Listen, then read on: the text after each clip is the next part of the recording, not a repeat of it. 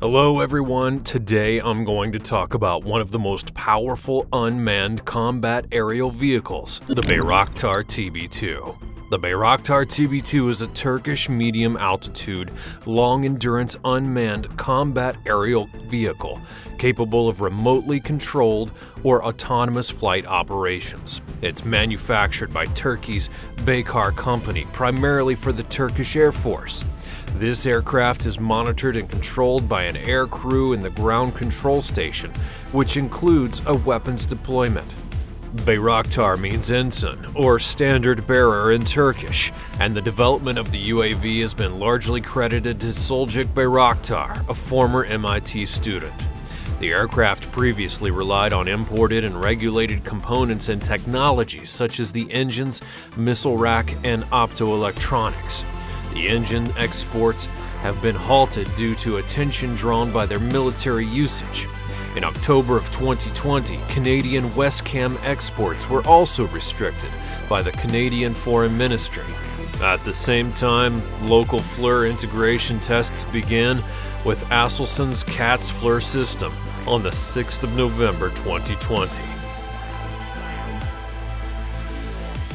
The development of the Bayraktar TB2 had been spurred by a U.S. ban on exports of armed unmanned aircraft to Turkey due to concerns they would be used against PKK groups inside and outside of Turkey. The Bayraktar TB2 went in flight in August of 2014.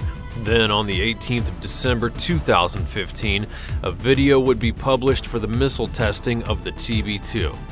Baykar signed a deal with Qatar in March of 2018 to manufacture 6 drones for the Qatari forces.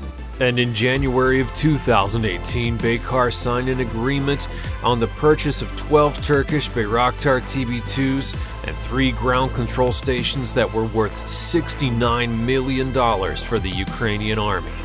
Ukraine received their first batch of UAVs in March of 2019.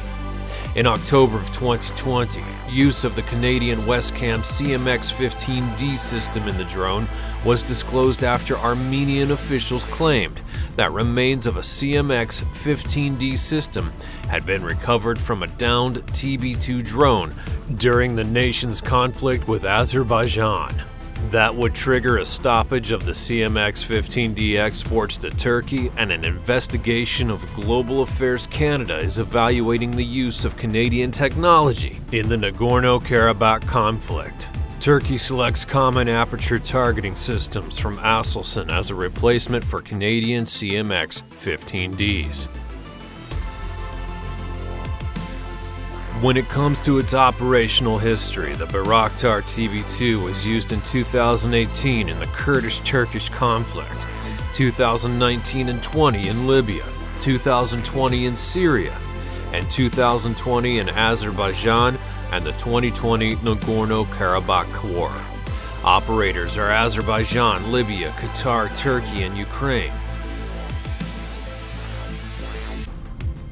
And when it comes to specifications, it features a crew of 3 who sit in a ground station.